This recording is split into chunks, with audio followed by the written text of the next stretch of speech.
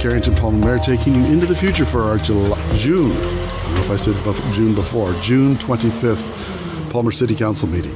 Well, series of meetings. We've got a special meeting, I think I scheduled it for 5:10 to review the applicants that we've received for the Palmer City Manager position. And just so we'll kind of be taking our first look at those.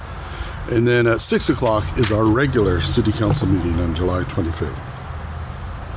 And for that, of course, there's the minutes from our previous meeting on June 11th. Then under communications and appearances, we have Gary Wolf and Laura Reed from Wolf Architecture, Palmer Library Project Update. And there's information in the packet, and as well as they'll be presenting and maybe having some conversations with the council as well. Then under reports, we've got a couple extra things happening. Under City Manager's report, there's a Public Works Department update, summer work, snow removal plan, and railroad intersections. And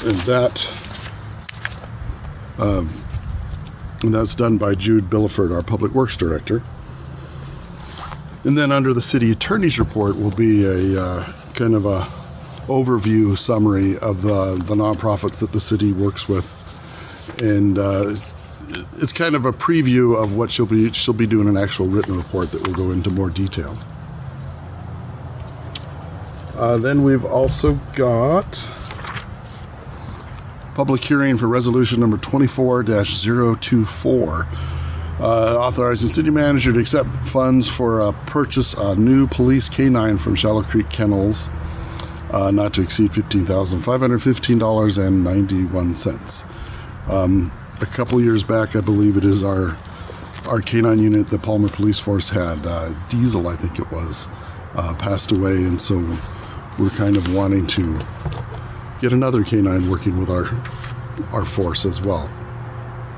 And then under action memorandum, we've got parking waiver requests for the Central Business District regulations, and then authorize city manager to do a lease agreement with Blue River Aviation LLC out at the Palmer Municipal Airport.